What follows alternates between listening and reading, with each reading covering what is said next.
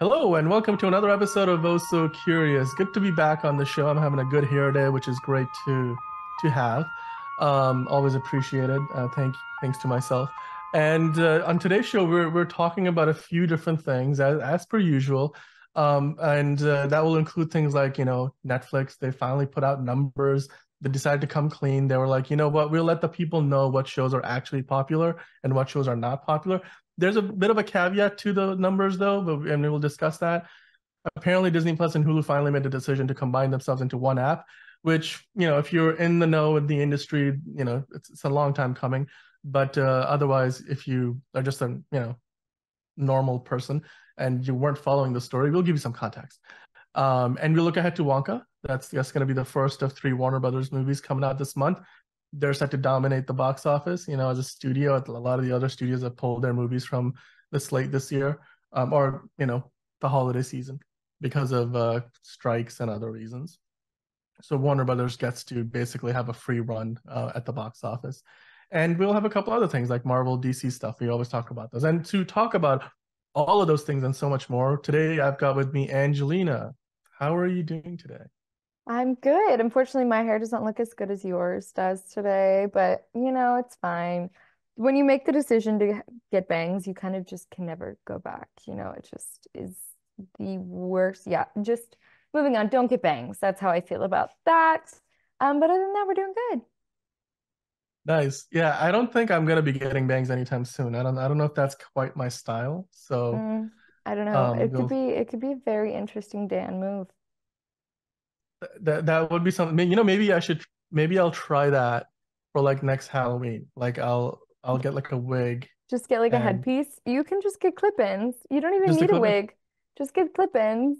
And then I you've could do got that. I could little, try it. yeah, that's what I should have done. But you live and you learn. Yeah. Well, who's not getting clipped. Sorry, that's a bad transition. We'll just skip forward and we'll start talking about Netflix. I was gonna say something that I would have probably regretted. So um Netflix, for the first time ever, has put out some viewership numbers that we haven't quite seen before. Like we always have like the top 10 charts. Like you can see what's in the top 10 in the US. You can see what's in the top 10 in the UK. You can whichever geography you're in, you can check the worldwide top 10, stuff like that. The weekly charts. You can go to Netflix, it's public information. They tell you which shows are doing, which movies are doing the best.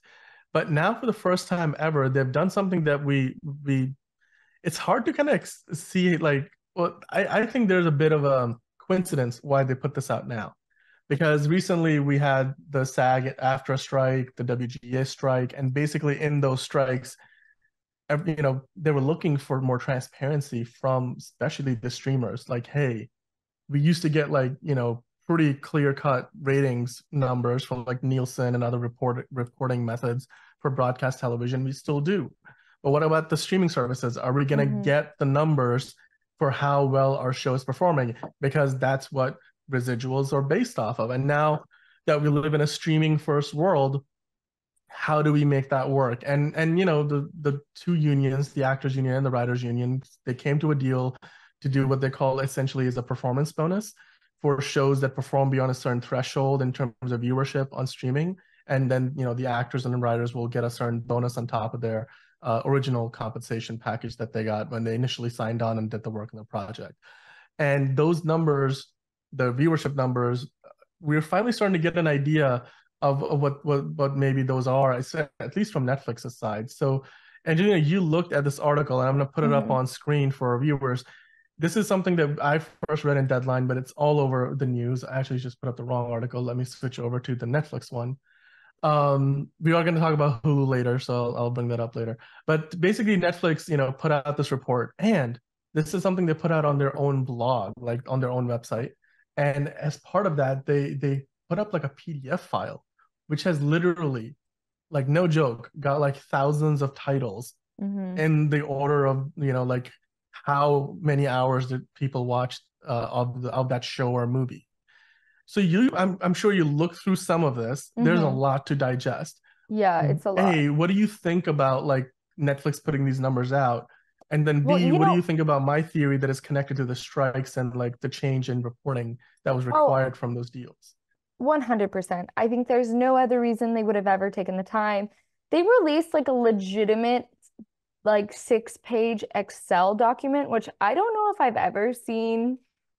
I don't know if I've ever seen a media company ever do that before. That was super interesting to get like you literally have to download the Excel sheet to like scroll through it. Very strange. They were like, we're not even doing graphics. This is coming straight from our information. And I do not think that they would take the time to do that if they were not forced to do that. And it brings up a really good question of like, obviously the SAG strike deal was just ratified. I think Netflix has now been pressured to ultimately be super transparent. I don't think they have any other options. Netflix has been one of the primary sort of antagonists in the SAG strike situation. It was Disney, it was Netflix, and what was one of the other top three big entertainment companies that like did not Amazon want to Prime. come. Yes. Yeah. And so all three of these entertainment streaming services have been the opposite of transparent for years about their numbers, about viewership, like where are they getting these numbers? How are they calculating things? And so I feel like Netflix just felt like the only way to just get ahead of it at this point is to release this.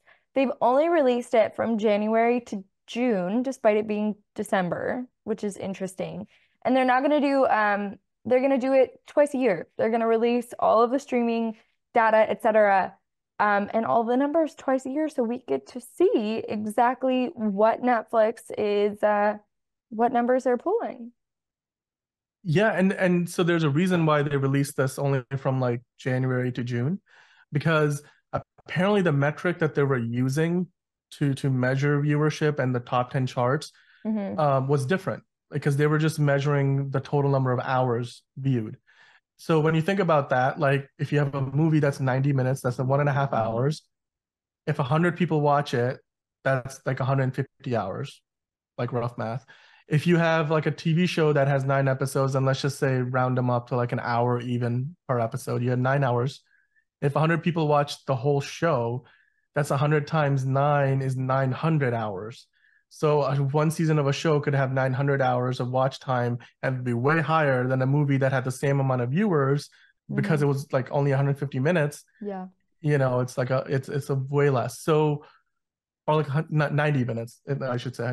That's the math, right? But the point being that metric favored the longer runtime rather than favoring, the thing that actually performed the best. Yeah. So it's starting in June, Netflix switched this metric. And I have a feeling this has something to do with, again, the strikes, because this new metric that they use now, which is not just them, but a lot of the other streamers as well, especially now that they have a deal in place with the unions to use the same metric, that new number is generated by taking the total number of hours viewed on any title and then dividing it by the runtime of that title. So for a show, it would be the entire runtime of a season, or for a movie, the entire runtime of a movie. So you divide the total number of hours viewed by that number, and then you get a number for that show or movie. Those figures we don't have yet because they started Hmm. measuring them in June. So I'm sure that when the next 6 month report comes out in 2024 It's gonna look for a little June to different. December, that's when Yeah. those numbers will come in. So to clarify the numbers that we just got from January to June, those, if you look at the spreadsheet, I kind of took the top 25 and put them in a different document that I've got on screen, where you see like the Night Agent season one, which I believe had like 8 or 10 episodes, might have had 13. I don't know. Like I Hmm. watched the show, I binged it in 3 days. I forgot how many episodes there were. Good show. Looking forward to season two. But that show had 812,100,000 hours viewed. That's a Crazy. really big number. Yeah. And you look at the second on the list, Ginny and Georgia season two, it's got like Which was a great 665 show. million. Big fan. It's It a, was I've a heard it's good a great show. show. And Yeah. what's really interesting though is I wonder how many people, because technically Netflix doesn't have to start, I mean, nobody has to start paying out the bonuses until starting January, right? It's like I a believe, rolling yeah, the deal increase. doesn't kick in until a certain I don't know I remember the exact date, but it didn't kick in exactly, Can I think you there was like a, imagine being on these shows in the past year that were top tier, getting paid base level salaries, and then they're going to see these numbers and they're going to be like, for reals? Like, I'm just wondering the level of outrage that is going to break out. yeah. Well, the thing is though, that was always going to be the case considering Yeah. that, there was always going to be a period. Like, for example, if you were on the show Suits, which is doing bonkers Yeah, numbers on true. Netflix, and the show went off the air like 5 years ago, none of those, like even today, that show doesn't qualify under the new deal because the show is Yeah. not a streaming original. It's not being released today. But here's the thing though, Suits probably had a deal from its production company for the actors that whenever it goes on reruns, they were going to get residuals based on like their broadcast contract. Hmm. So trust me, this people who worked on Suits, they're taken care of with like the traditional, model of I television mean, one of with those residuals. main cast members is now like one of the queens of England or something. She a Oh, queen or no, she's a Duchess or princess. something. I don't know if, Duchess. well, if they gave up their official titles because they're not quite, Oh. like doing all the work of the But she's royal still like family. royalty though. She is, yes, yeah. Yeah, I'm that makes sense. she doesn't have she doesn't have money problems. Like We're no, speaking she's of not Meghan Markle, everyone. right. I don't Yeah. know. It kind of sounded like they were having money problems. It's always funny Uh how the richest of the rich have the most money problems. yeah, it's like, It's people because are they're like, spending too much money at the top. right. But also like I think like money problems is a relative term. It's like when Yeah, Sydney that's true. Sweeney buys like a multi-million dollar house and says I can't make, I'm like, sell the house and like I'm sure you can live in a smaller house. Like, like whereas somebody Like else's money that's problems might facts, be yeah. my bank account is overdrafted. Like that's a very different kind of problem Yeah. than I can't pay the mortgage on my $100 million house. I don't know. It's like whatever. Yeah, But I there with the you. the one thing about this report that I noticed, so if you look at the list that I put together in what I'm calling the notebook that we have in house, and it's just like a good way to demonstrate the top 25 from the list Hmm. because the list that Netflix put out has like So it's literally, like I long, you said, guys. Like long. yeah, Pages like long. tens of thousands of or Yeah. several thousand at least, Insane. Yes. pieces. When we look at like even just the top 10, like the majority of these are TV shows. And Hmm. again, we talked about earlier that this metric that they're using here, just hours viewed, definitely favors a TV show because you have more runtime. If you're gonna watch a whole season, you're gonna watch way more hours of that program than you're gonna watch a movie. So when you look at the top 10, because for example, like Extraction 2 was huge on Yeah. Netflix, right? Like that sequel with Thor, Chris Hemsworth. Extraction 2 is like number 21 or 22 or something like that. It's in the 20s. That's like I think that's even the first, that might even be like the first movie that's on this list. The Mother is the first one in its The for one, it's Yep. like 12 or 13. But even that is like not in the top 10. So Yeah, you no. look at like how, again, like you have to There's go nothing in the top really 10. much further down, and everything else is a TV show. In fact, Yeah. there's a couple TV shows in here that they don't even have global distribution. If you look at the original spreadsheet, in the top 10, there's a show called La Reina del Sur, which I can only imagine is a Spanish TV show. And its season 3 lives on, I think, one, two, three, four, five, six, seven. I think it's like number 7 on the list. And it's not even available globally, meaning it's not available in all the Netflix markets. Yeah. The vast majority of the titles in the high, 25 and 30s at the top 50 are, but there are some examples where it may be the biggest hit in these markets that it's in, Hmm. and it's enough to put it up there. Having said that, I do want to clarify something that we were touching upon earlier. This new metric where they're going to, divide the total hours viewed, which is the only metric we've currently got in the report that we do have. They're going to then take those hours viewed and divide it by the runtime of the program or the movie. So like if Extraction was two Which should hours, allow for just like a yeah, general, in general, just more fairness overall. Because exactly. the previous metric just didn't make sense. Yeah, because this hours viewed doesn't exactly tell you how many viewers it got. And Yeah. I know that that's different from, like, for example, on YouTube, right? Like we live on YouTube. So if you go on YouTube and you see the number of views in a video, just looking at the number of views doesn't tell you how long somebody watched that video for. Hmm. Like it will count it as a view if they watch it for 5 seconds or for 20 minutes. Like I think there's a certain low end threshold on it, and YouTube Hmm. has ways to kind of figure out if you're spamming a video, but it's still at the same time, it doesn't tell you how long somebody watched it. So I think Netflix and streaming services, they go by minutes or hours watched. Like so they just go, like they don't care about how many unique viewers they got. They just see like how often people watched it. And the Yeah. other thing Ted Sarandos said is that each show and movie has like a different, like the economics work differently for each of these things, right? So the Night Agent had a budget per episode that was different from the total budget of Extraction.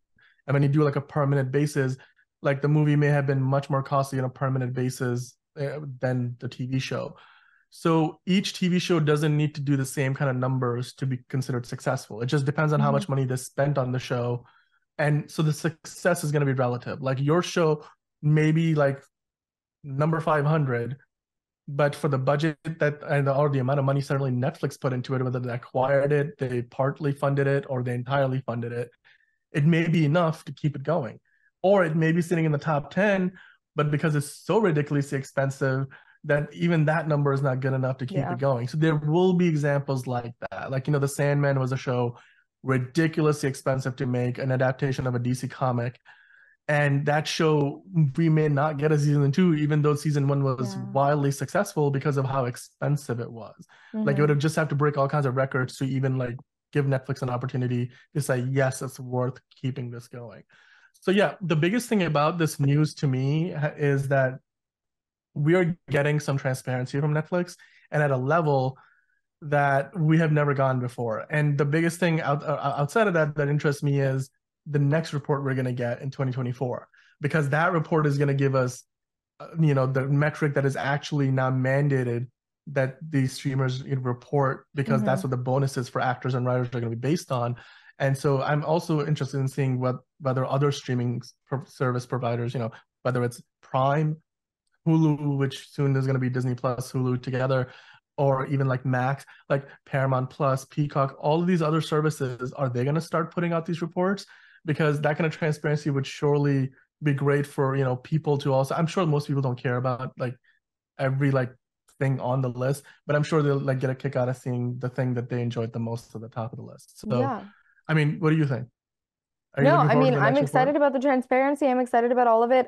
Overall, I think it is looking to a brighter future because I'm excited now with Netflix doing this. Other streaming services are going to be forced to do this.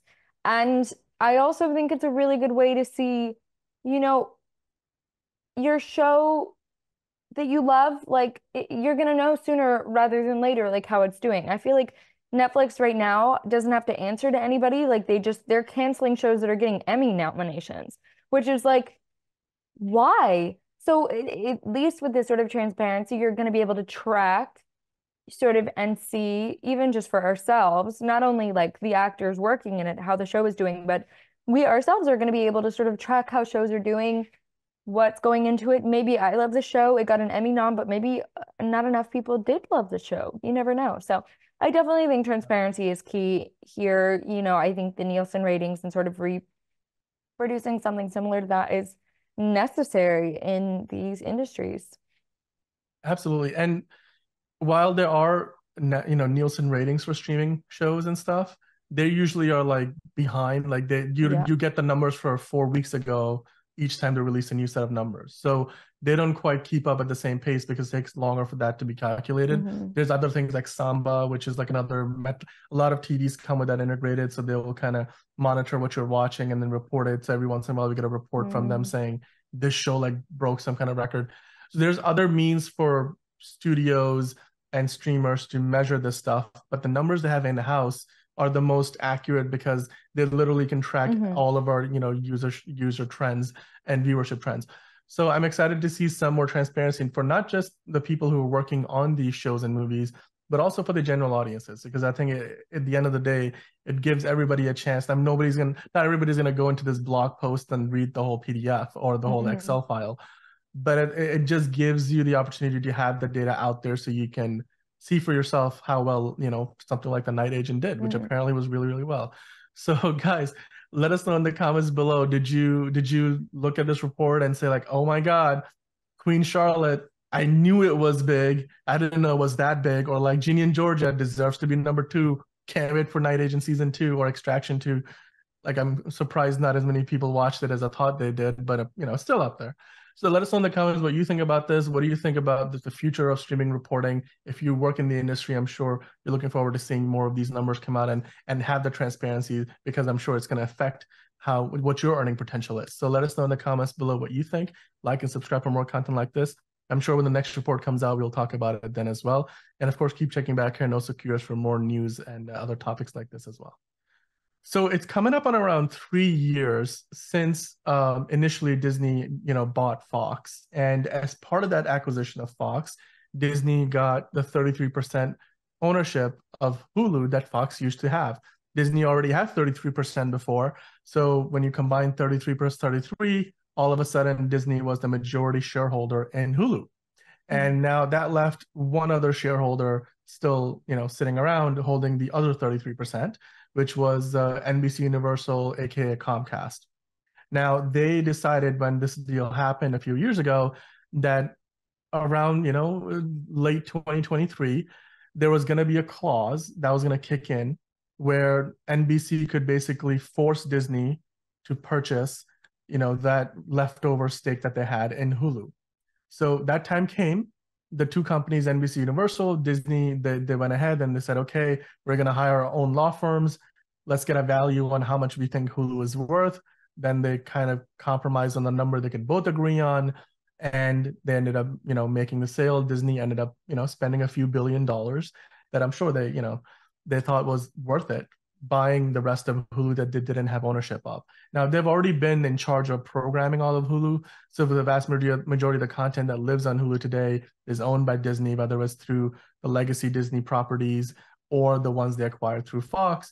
So now that Disney owns all of Hulu, this is something that I think Bob Iger has hinted at in the past, both before he retired and then since he has returned. And even Bob Chapek, I think, has hinted at it while he was still around. And that was that over time, Disney's goal was to take Hulu and combine it with Disney Plus in some form or manner, right?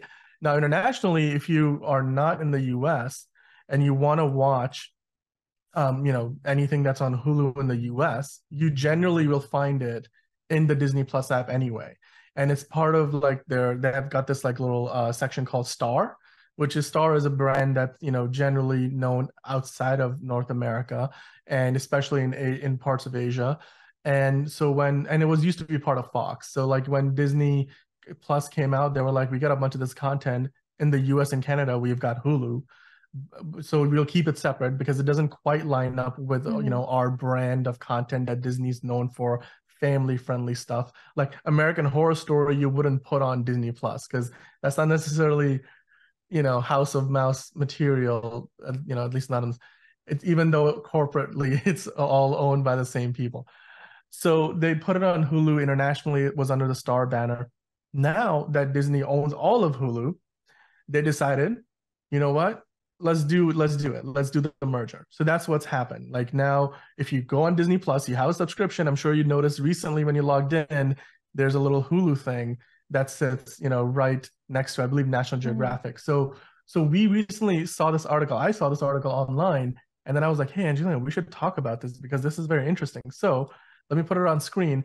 And apparently there's a report out now from Ampere Analysis where they said now that Disney Plus and Hulu are set to become like one app, and you're going to be able to just go to the Hulu section of Disney Plus app to watch anything that was previously on the separate application, such as Only Murders in the Building, American Horror Story, The X-Files, any of the other stuff that you would have to go to Hulu before. Apparently it's going to let Disney Plus, the new upgraded Disney Plus app, once it's combined with Hulu, is going to allow Disney Plus to become like even better than Netflix in many ways. And the metric that this article is talking about is, yes, Netflix has like twice as many titles as Disney Plus does. Even with this combined app, they're going to have like just under 10,000 titles. But Netflix has like close to 20,000 titles, like twice as many. And by the way, the majority of these near 10,000 titles are coming, like over 7,000 of them are coming from Hulu. So Disney Plus's library itself, many people have complained there's not a ton to watch beyond, Star Wars and Marvel, which is true. But now with Hulu being added, they're going to have a lot more. They're going to Hmm. quintuple almost their library, but still have only about half as many titles as Netflix does. However, what helps them kind of level the playing field is stuff like Star Wars, is stuff like Only Murders in the Building, and Emmy award-winning TV shows, as well as, of course, the tons of award-winning stuff that FX puts out every year. And of course, you still have Star Wars, you have Pixar, you have all the usual suspects that Disney Plus already had. And it's going to allow Disney Plus to have the more popular of the shows and movies when you look at the overall streaming landscape. Even though Netflix has the quantity, it seems like Disney Plus will have, maybe not necessarily the quality, but certainly the popularity on its side. Hmm. So, Angelina, what do you think about this? I mean, how much of a difference do you think is going to make for a subscriber? Which, by the way, a lot of people who already Yeah. have Hulu have Disney Plus and vice versa because of the bundle deal Yeah, they I think offer. it's So, 44% currently of US Hulu yeah, subscribers already have access to Disney Plus because previous, like even when they were three-quarters owners of Hulu, they had already had like an option to bundle. I remember I got the option to bundle years ago. I want to say like 2, 3 years ago when it first happened. They offered the opportunity to bundle because I used to get Hulu for free through my like T-Mobile yeah. bill or I mean, something. It even was think very interesting. Verizon and like a bunch AT&T, like they have Yeah, had deals. Yeah, yeah. yes. So I feel like that ended when Disney bought out, but I'm not sure. I could be wrong. I can't really remember at this point. It's been a while. It's too many streaming services to own. Um, but I do think that this will just be a huge advantage because now I don't have to own Disney Plus and Hulu. I can just own both, or I can own one and have access to all of it. I don't need All both in one apps. place. I don't need both apps on my computer. I just go to one app and I get to see it. So, Yeah, and that's a big deal because to me, like I actually probably watch more stuff on Hulu than I watch on Disney Plus because, like, yeah, on Disney Plus you've got the normal Marvel stuff and the Star Wars stuff. Like, you want to watch like anything that's not that because that past those titles, Disney Plus doesn't have a ton else that a lot of people like, unless you're like a, you're a big fan of like all the Disney Channel shows and stuff, which every once in a while I do that. But beyond that, you go to Hulu and like even like the Echo show that's coming out, next year, which is part of the MCU, it's gonna be releasing on Hulu, but I guess now it's gonna be on the new mhm. combined app. But it was set to be released on Hulu because it was gonna be gory and it's gonna have a TVMA rating. So Yeah. not your average Marvel fare. And then of course Star Wars in general like doesn't quite go in that direction either, unless you're like Andor, which exception. But I guess now we're gonna Also, see more of that. small So segue. I finally watched Thor: Love and Thunder, and it's probably the worst. I turned it off. It's that bad.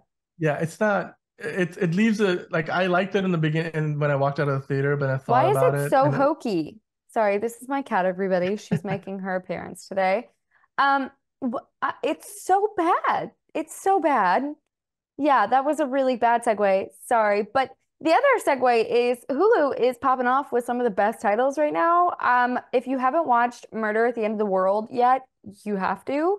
I wait around every single day. Like every Monday, I wait for it to be released at 9 p.m.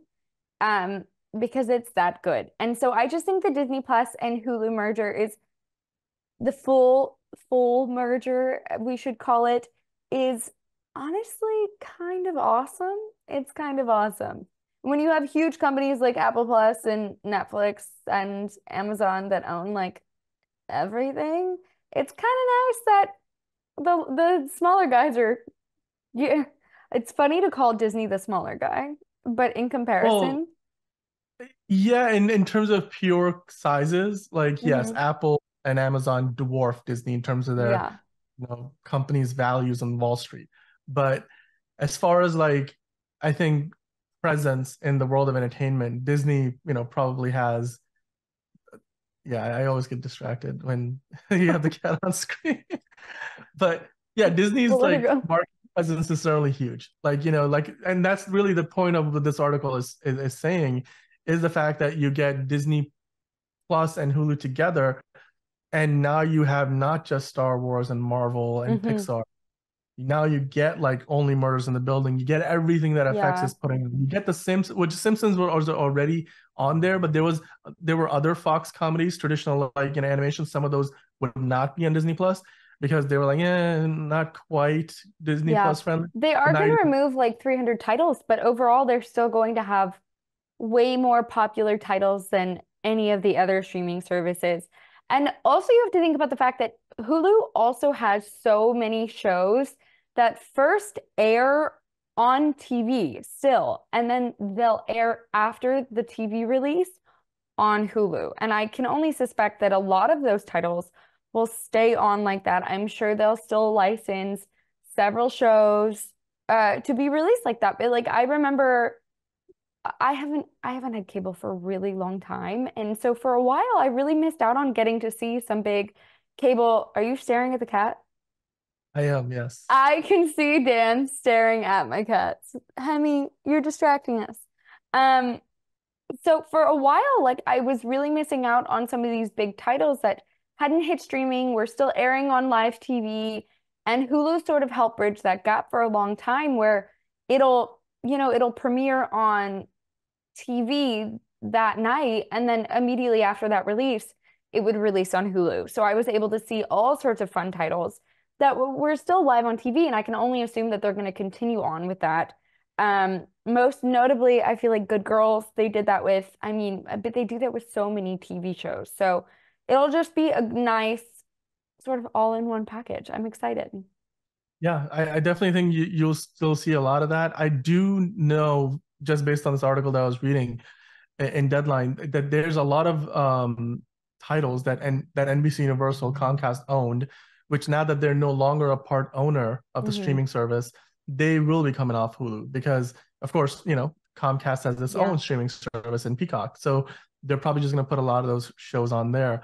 I've already seen like some of the new shows that have sort of debuted in the era since Disney became the majority owner of Hulu, and also then, basically being in charge of all the programming work there.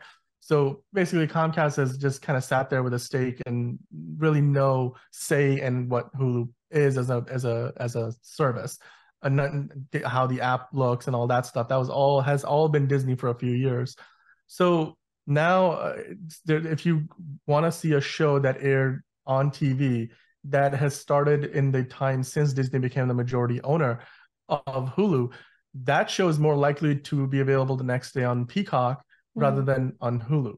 So maybe there was already I think they were already transitioning away. Yeah. But now I think we're only further going in that direction where Comcast is pulling its programming out. Fair enough. I'd They got a few really billion love to dollars for it. know out of our subscribers and people that watch, oh so curious, how many of you actually subscribe or have a Peacock subscription? What is premiering on Peacock that I really want to watch? Like, I do, Friday Night at Freddy's does not count. It does not count. There's a new Ted show. It's like a prequel, like with. So you're not gonna get Mark Wahlberg, but you're gonna get like a younger version of the character A younger and Ted. version of Mark Wahlberg. Yeah, Seth MacFarlane is apparently a creator. So that's a mini series. They had the Continental show, which apparently was not very good, Oh, from the we were world of John supposed to Wick. watch that, weren't we? So sad. Yeah, I So saw the cute. reviews and I was like, maybe I'll get to it. But and I saw Yeah. the trailers, and quite frankly, I think they went a little for a franchise like John Wick. I was like, how could you be so hokey? Like I know that John Wick kind of straddles the line, but Hmm. maybe it's just the fact that Keanu Reeves is so understated in his performance, because it's not like the John Wick scripts are like the most well-written Yeah. things ever. It's very Yeah. simple concepts. I just think the actors that they have, especially Keanu Reeves being the lead, like they pull it off. Whereas Hmm. it seems like the TV show just couldn't do it. They had the new Twisted Metal show that was on there. I think Anthony Mackie was in Not it. ringing And a any few, bells. but like overall, Peacock is in a service that is like in most people's top three. Like Yeah. most people are like Netflix, Disney Plus, Max, maybe, or like Paramount Plus if you're Hmm. into the whole you know, the Yellowstone universe of shows, Yellowstone. or if you love Yeah. Taylor Sheridan and anything he does.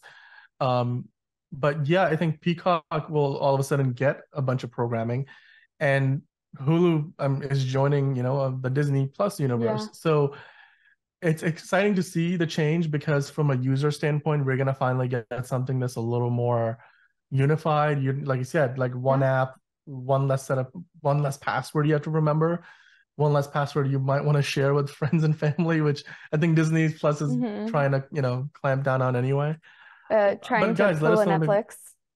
yeah, yeah. I Well, will no, never everybody's gonna forget do it when I logged into eventually. Netflix and it was like, your IP address is not correct. And I was like, now I have to Yeah, pay for my own Netflix. it's gonna happen because I think every streaming service, like they put it in their policy, you're not supposed to be sharing your Yeah. password.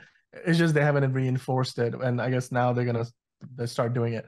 But guys, let us know in the comments below. What do you think about this idea that with Disney Plus and Hulu becoming one, they will have the more popular overall of the titles compared to Netflix, even though Netflix has twice as many titles in their library. It looks like Disney Plus is going to have the more popular of the ones in total, including like FX, Murders and Only Murders in the Building, American Horror Story, and I'm sure a lot of legacy stuff. Like, I recently saw Elf was on Hulu. I was like, yay, it's Christmas time. I gotta do my Hmm. customary, viewing of Elf once a year.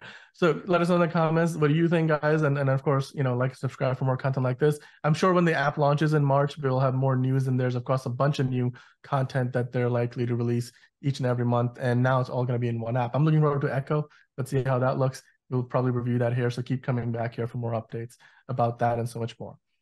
All right. On today's episode of DCU Daily, we're going to talk about something that both I think is good news, but at the same time, I think, there's people on the internet who are like calling out James Gunn for yet again nepotism, which honestly, I love Sean Gunn in anything. Like, I've loved him since Gilmore Girls. I loved him in all the Guardians movies. So I can't wait to see more of him in the DCU. And that's exactly what it looks like we're going to get, because there's a recent report out from Deadline, and apparently they got a scoop, and so they broke it, and they were like, "Look, Sean Gunn, brother of James Gunn," which is not, I'm not saying that's the only reason we know who Sean Gunn is. He himself has a very impressive resume, but it looks like Sean Gunn is going to be playing Maxwell Lord in the DCU. Now, Angelina, Hmm. if you remember, a few years ago, we got a movie from DC called Wonder Woman 1984, the second movie in that franchise. Yeah, that was good And, times. Peter Pascal, America's Daddy, he was America's Maxwell Daddy. Lord in that movie. So having seen that iteration of the character, now it looks like we're going to be going in a different direction because the DCEU is on its way out and the DCU is on its way in. So as part of that, we're going to be recasting that character. And James Gunn has, of course, it looks like selected Sean Gunn, his brother, to come in and take over the role. I really don't care about like whether Sean Gunn is related to James Gunn or not. I mean, you told me before the show you didn't even realize it until recently that they were related. Yeah, I know that So sounds so stupid because they have the same last name, but it really didn't even yeah, click. I was like, are they cousins or something? Like, I don't think they look that much alike, but no, brothers, there you go. yeah. But what did you think about this news? Um, yeah, I mean, ultimately, I think, especially as they're looking to recast Pedro Pascal in the MCU, I do think it makes sense, sort of moving away from him in the DCU. Am I sad to see America's Daddy lose out on any work opportunities? Of course. He could have played both sides. I would have loved that. Um, And who says he can't still do it? that's I'd venture true. a guess he That's may true. still be a different character in the I movie. do think that John Gunn is maybe an interesting choice for this character. Especially it sort of seems like James Gunn was hinting with one of the original writers of the comics that they're going for this sort of complicated character. He's not necessarily like, he's definitely an antagonist, but he's not necessarily evil. He's got a heart of gold. I don't know if Sean It's Gunn gives me so that. Sean Gunn has always been kind of kooky. Like in Gilmore Girls, yeah. he's kooky. His character in Guardians of the Galaxy, kooky. That's the word that comes to mind when I think of his face, of his acting style. He's just kind of like the comedic relief so often. And Does that say that he cannot play something more complicated? No. But I don't necessarily know if he was like the right move for it. But with that being said, like, sure, dude, like I don't think this role is gonna be like a huge part of the new DCEU, so Yeah, like the post I think you referred to is James Gunn, on Threads, and I'm sure I think on Twitter too. He posted it. I don't know if they were having a conversation back and forth, but J.M. DeMatteis, who is one of the creators of the 1987 iteration of the Justice League comics, that's when Maxwell Lord was first introduced as a character, and then it had a long running arc well into like the late 80s, where he initially starts off as like a good person, like he's helping the Justice League come together. He's key to the Justice League International being put together. He's helping them with their mission and blah blah blah. He's like a billionaire, and eventually we find out though he's working with like some kind of evil force. I forget the exact nature of how the it's like an story evil turns. computer or something that was, Yeah, yeah. and then he's basically helping put robots in charge of like governments around the world. Like that's his evil Hmm. plot. So on the surface, he's a good guy, but really, truly, he isn't. And Hmm. so I think James Gunn almost maybe playfully was referring to, in that conversation with, the one of the creators of the comics, one of the creators of the character, Maxwell Lord, that he sees the character as more of an antagonist than Hmm. a straight up villain, which I'm like, you know what? That's a better way to probably approach it, because a lot of what people like were criticizing Pedro Pascal's version of the character for, not necessarily because I mean, look, Pedro Pascal has all the charisma in the world, and I think he made the most of what he was given in that movie in Wonder Woman 1984. But at the same time, you look at a lot of the criticisms, and they come from the fact that his character ultimately was very like one dimensional. Like he was literally like one of those MCU villains of the week kind of villains, like that Yeah. you see in a movie and then you forget he existed like 3 movies later until you go back and watch it again. You're like, oh, he was in this. And I think what we're gonna get here, hopefully, if you go by what James Gunn has said on his social media, and then of course what we are getting from the Deadline article, is we're going to get something that's a little more nuanced, like you referenced. We're gonna get a character that's perhaps gonna have an ongoing arc in this universe, and he's going to stick around for more than one appearance. Hmm. And Sean Gunn, of course, is already voicing Diesel and I believe one other character in the Creature Commandos animated show. But I think both of the characters he's voicing are, if you bring them into the live action universe, because all of this is connected, they would be like all CGI. So Sean Gunn, so far, even though he's technically playing two other characters in the Hmm. DCU, both of those characters he wouldn't physically like Sean Gunn the actor would be on screen, but Hmm. playing Maxwell Lord, he would be on screen. So I'm finally glad to see that he, even though he's really good at playing, like he did all the on set body capture for Rocket for all the Hmm. Guardian movies, and then of course Bradley Cooper voices the character. But we haven't really seen him like Hmm. play a role like this where he can really dig into his acting chops and give us something more nuanced than Kraglin, for example, which is Yeah. the character he plays in Guardians. So I'm excited to see him take on the role. But you wanted to go over a little bit of like the fan reaction, and I know some fans were less excited than others, let's say, for the from the news. I mean, I wouldn't say less enthused. I just thought some of the comments were kind of funny. Can you read them? Yeah, so there was one comment on Twitter where it was like, I'd complain about nepotism, but I kind of love Sean, LOL, which I'm like, that's exactly how I feel. Facts. Like, I don't think Yeah. you can call it nepotism, but I quite frankly don't care because Sean Gunn, every time he's on screen, he's just like a joy to see. And there were a I few think other my comments like favorite that. one is James Gunn promotes the hell out of nepotism, LMFAO, and I'm like, Yep. he sure does.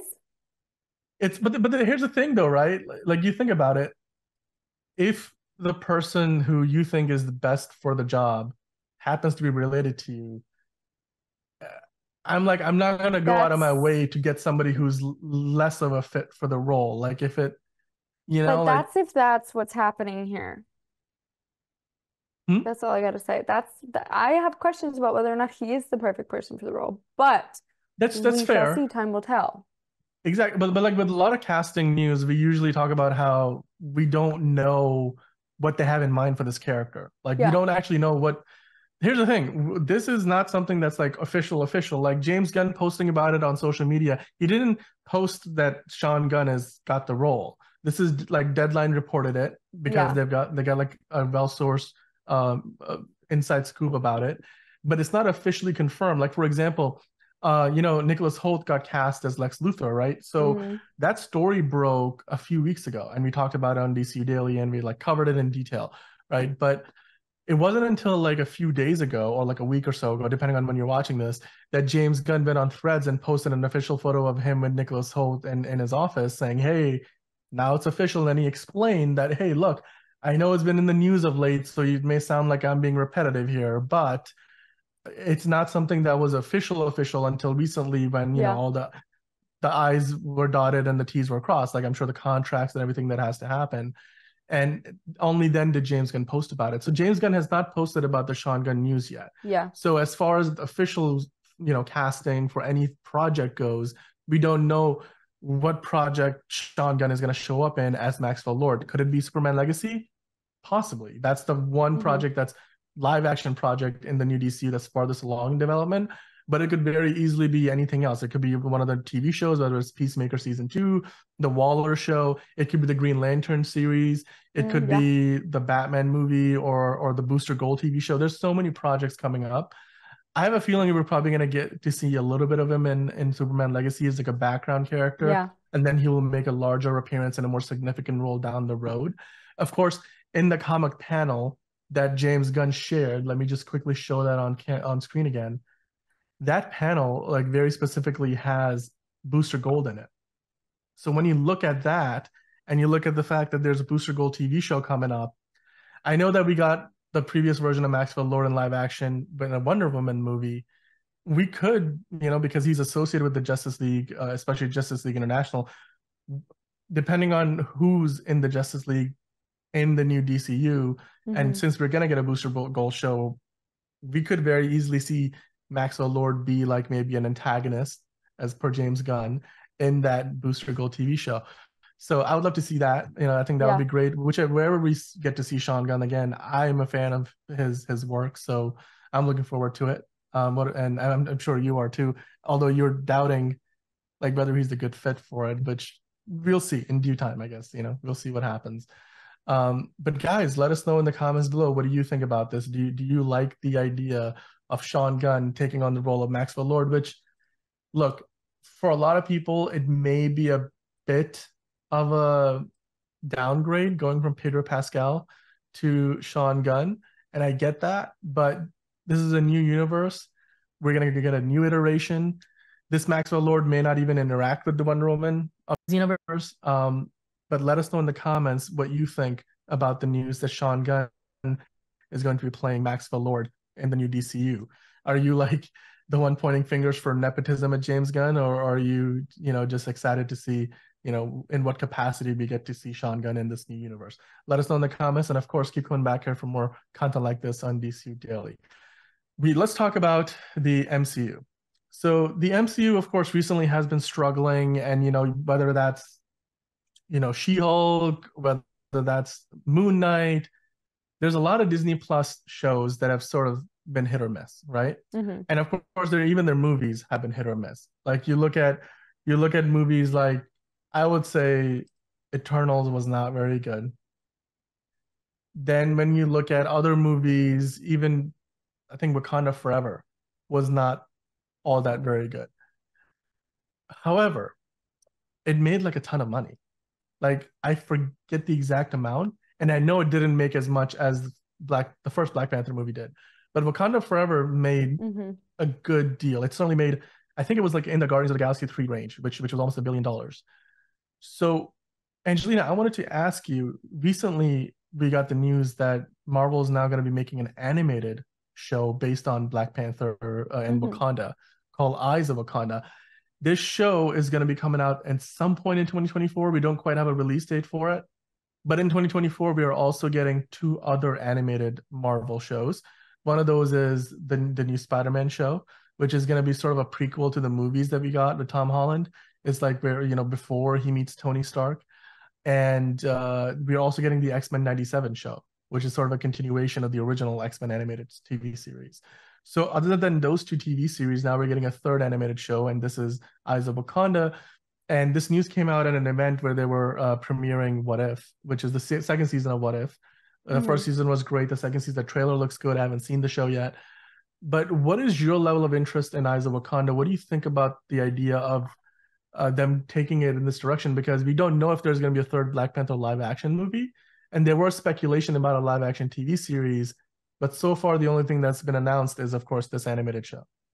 I will be so honest with you. I feel like moving towards the animated shows is almost a little bit of a cop out in a way, like because they don't know where they're going currently. And although we did see a lot of like deals being made every single day, obviously the strike held up a lot of casting deals, writing, etc. It just feels like animated shows, releasing three animated shows and then having no live action films slated for 2024 currently at all, right? I don't think there's There's anything. Deadpool. Everything got Deadpool moved. 3 is the only one that's Right. coming out. So Yeah. Deadpool 3 is everything else got moved because of one reason or another. It just kind of feels like they're pivoting to buy time, if that makes sense. And to be super honest, I don't love animated series. Like I don't generally watch them. That's where you lose me because that enters like I'm not going to use that word because y'all will come for me. But it just is a little too far into the Marvel universe for me to enter.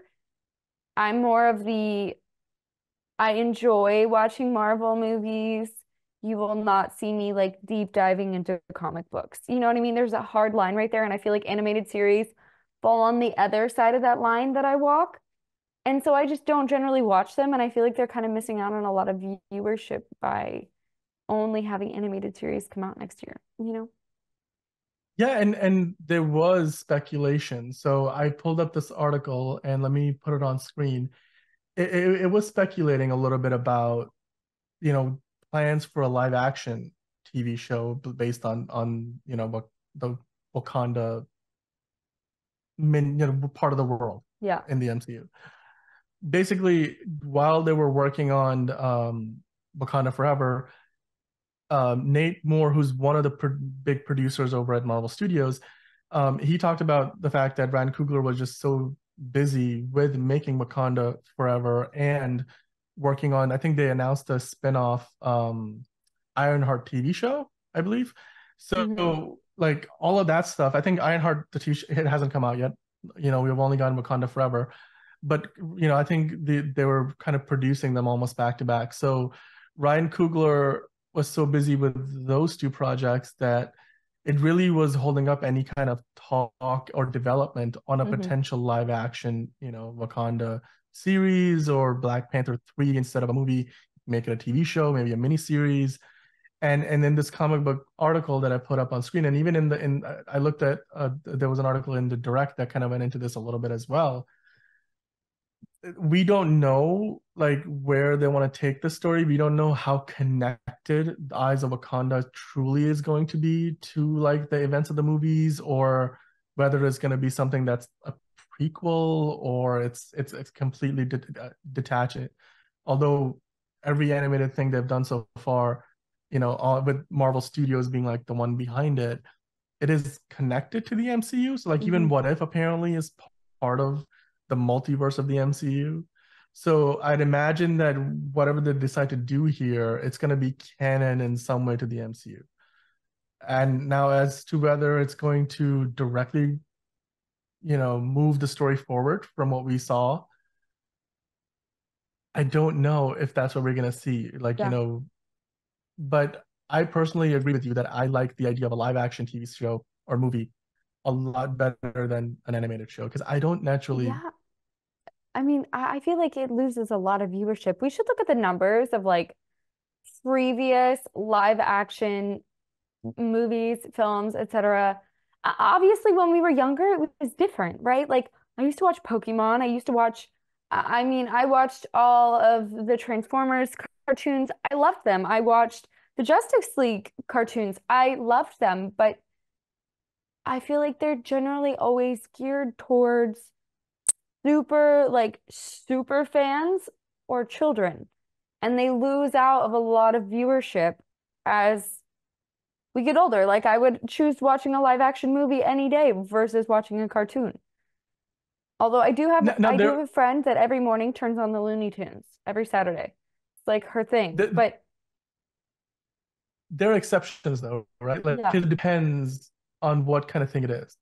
Like if you grew up watching something, you're still gonna go watch it and enjoy it because it holds a special place in your heart. yeah, But you're right that like if you're watching it for the first time today, you're not gonna have the same level of connection with it. Like I yeah. think, for example, X-Men 97 is gonna rely on the people who grew up watching the original X-Men animated show, and this being a continuation of that, hence the name X-Men 97.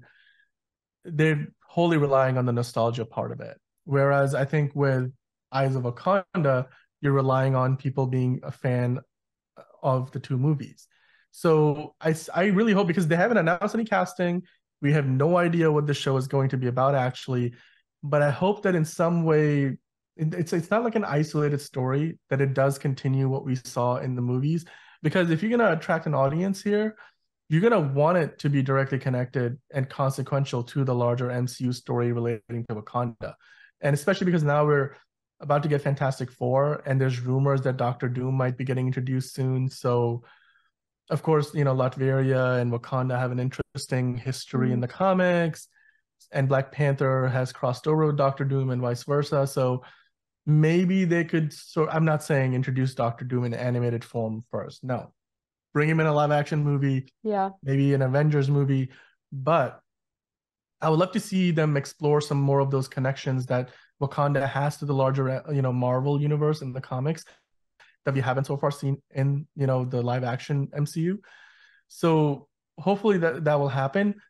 And I, for one, like I think like you as well, I would love to see what they do with.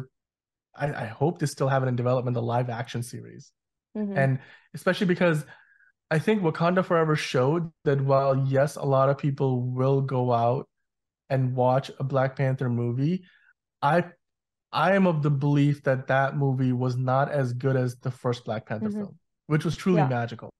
And I think while it was reviewed really well and received very well, I think Wakanda Forever was largely like a tribute to Chadwick It Boseman. was. Yeah, 100%. And So the whole premise of the whole movie was just honoring his existence. But then also anything without Chadwick Boseman is going to just be like uh, almost non-comparable. You know what I mean? Like he was yeah, such a and force and he was so incredible on screen. so that begs the question, right? Like how financially viable would a third, Black Panther movie I don't be? know. You Although might be Wakanda Forever safer did making it a TV make show. a lot of money, but it's just like, yeah, I mean, realistically, what would they do? They would follow the younger sisters. Well, Who? she's Black Panther now. Like Shuri Yeah, is, right? Although we do find out, okay, spoiler alert, if you haven't seen Wakanda Forever yet, at the end of the movie you find out that T'Challa had a son, and Nakia's raising yeah, their son. So maybe we'll see that. And for all we know, that might be part of what we see in, Eyes of Wakanda.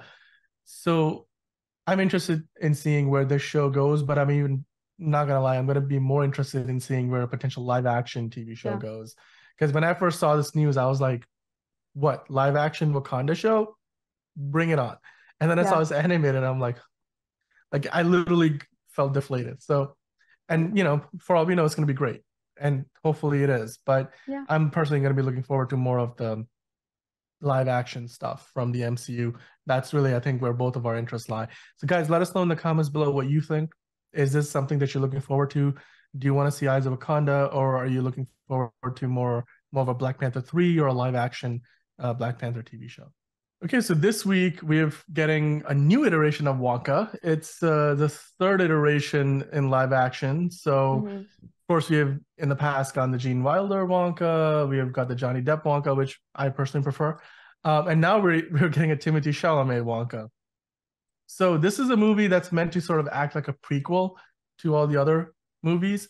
And I read somewhere that apparently this is a spiritual prequel to both Charlie and the Chocolate Factory and Willy Wonka and the Chocolate Factory.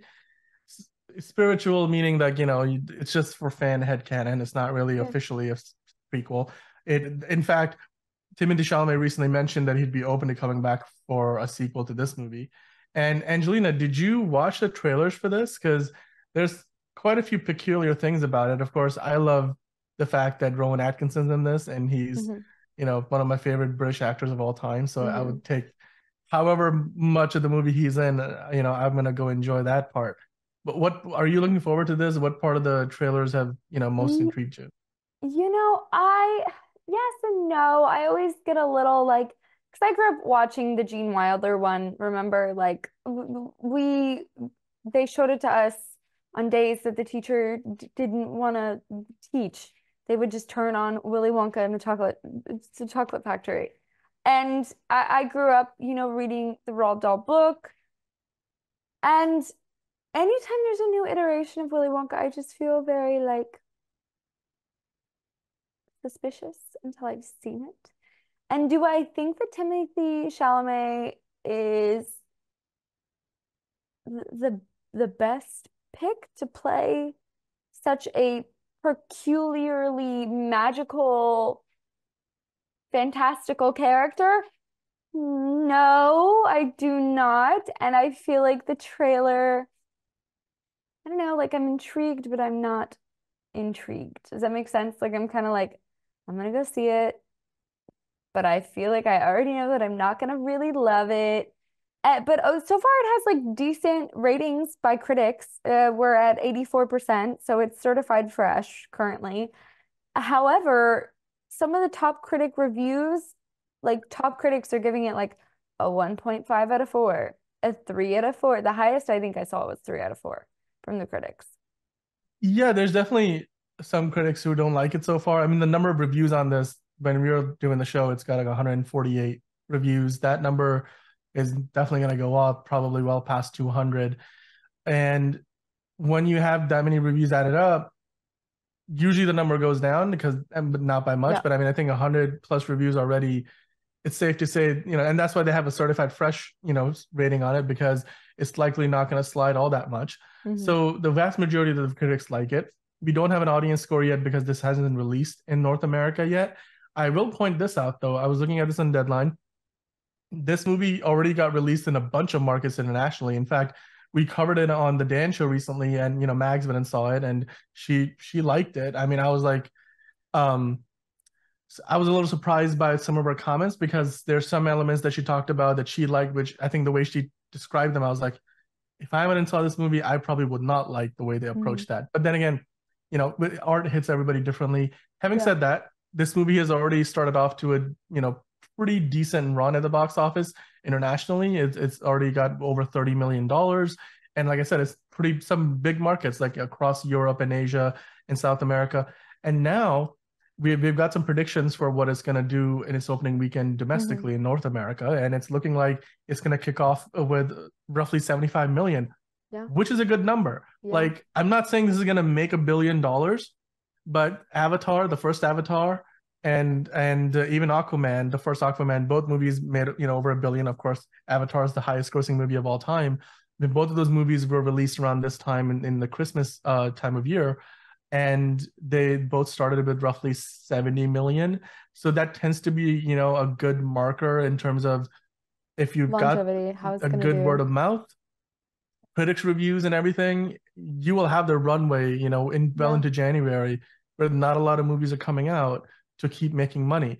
And so 75 million domestic, it's looking like by the end of this opening weekend in the US and Canada, this movie is going to have made, over 120 million, which is a good chunk of his budget. So financially, this movie is going to do well. It looks like it's not, I mean, unless, audiences really hate it and then it just craters, which look, the one thing about Wonka, like, forget the critics' reviews.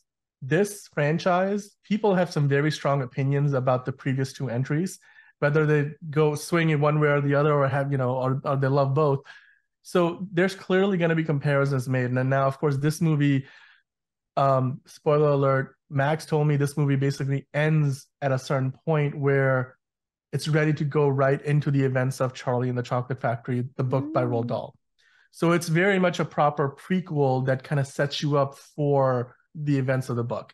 So I'm sure that Warner Brothers is looking at this and saying maybe we're gonna, do a really new Willy Yeah. Wonka and the Chocolate Factory or Charlie and the Chocolate Factory with Timothée Chalamet, but it will depend entirely on how audiences receive it. And I think that's where the key lies. Like, Yeah. what do you think so far about Timothée Chalamet in this role? Like, do you think he can? I mean, He's certainly got big shoes to fill. yeah, and that's the biggest thing is that I don't necessarily know that he is the right choice, and I'm not gonna really know until I see the movie. I feel like he's always played, I don't know, even in Dune, like his characters are fairly 2D. I feel like Willy Wonka, if you were to quantify him, is so fantastical and so magical and so otherworldly in so many ways that it is a big shoe to fill, right? So I just don't know if Timothée Chalamet has that in him, but we're gonna see. We're gonna go see the movie and we're gonna figure it out. It's the perfect time of the year to release this movie too. So there's that. It's gonna be a good family movie. That is definitely true, because for Warner Brothers, and this is something that that Deadline article was pointing out, they've got three movies on the schedule right now, and most other studios don't have a ton at all. Like Disney took a bunch of movies off the schedule, Universal, and I'm not saying there's no other movies coming out. There are, but none of them are like the big, four quadrant movies, as the term goes, that you would associate with, box office successes. So we're gonna have Wonka, then we're gonna have Aquaman and the Lost Kingdom, and then we're gonna have The Color Purple. And Aquaman and the Lost Kingdom and The Color Purple are coming on out on two sides of the same weekend, literally around Christmas. I think one comes out on Christmas Day, which is, I believe, The Color Purple, and then Aquaman and the Lost Kingdom comes out on the Friday preceding Christmas. So you could literally watch one of those at the start of your weekend and the other on Christmas Day, and then Wonka will still be around. All three are Warner Brothers movies. So I think the biggest thing for Warner Brothers right now, for like David Zaslav and company, they've got the runway here to make all the money, because as a studio, Warner Brothers has had a rough year. Yeah. Just going by the DC movies alone, they've had Shazam, The Flash, and Blue Beetle all flop. And so far, Aquaman and the Lost Kingdom is not tracking to do nearly as well as the first one did, which made $1 billion. So they're probably hoping, and Dune Part 2, which was probably going to be their highest grossing movie of the year as a Yeah. studio, got moved to 2024. So as a studio, they really need this win. And I think Wonka probably has the highest potential to deliver Mhm. based on the projections already and the reviews we're seeing. And then hopefully the audience reaction is similar to what the critics are saying, which is by and large positive. So I'm looking forward to seeing what this movie actually looks like. I've, seen what Max thinks about it. Of course, between you and I think the trailers have been like up and down. Like I don't quite buy Timothée Chalamet personally as Wonka. I Mhm. certainly think that Bo Gene Wilder and Johnny Depp were more charismatic and better fits for like the eclectic character that Willy Yeah. Wonka is in the Roald Dahl book. But then again, this is a prequel, so maybe they're playing it as like this is not quite the Wonka that we know, and he's gonna get there. He has to kind of become a little bit jaded and then a little crazy. So, not having seen the movie, I don't know. Maybe that's where this is gonna go. And by Yeah. the end of the movie, if you go by like again what Max told me, like this movie's gonna leave us in a spot where it can naturally flow into a Willy Wonka and the chocolate or a Charlie and the Chocolate Factory movie. Yeah. So yeah, I'm looking forward to it. Let's see how it Yeah. looks. I want to see what the audience score on Rotten Tomatoes looks like. But yeah, we'll go see the movie. We'll come back. We'll talk about it. So guys, definitely, come back here and check out that review. Of course, if you have already seen the movie, or if you can't wait for our review this weekend, we'll have the review that I did with Max up on the channel as well under the Dan Show playlist. And you can also see our review here. And I haven't seen the movie myself, but I'd love to tell you guys what I thought about it. So to come back and check that out. Of course, if you're interested in hearing what I have to say. So let us know in the comments below what you think about Wonka. Are you looking forward to it? And do come back here for the review when we have it up. Angelina, it's been great talking to you. And I know it's been a rough few days, so I hope you're feeling better next week. And I hope your cat makes another guest appearance. That was very entertaining. So very distracting, but very entertaining. Sorry. But yeah, we'll talk to you guys next time. Go out there and have a wonderful week. Go watch a movie, and for the love of movies, come back here and join us at Those Are Curious, and we'll review and comment and like and subscribe and do all of that fun stuff here on the next show.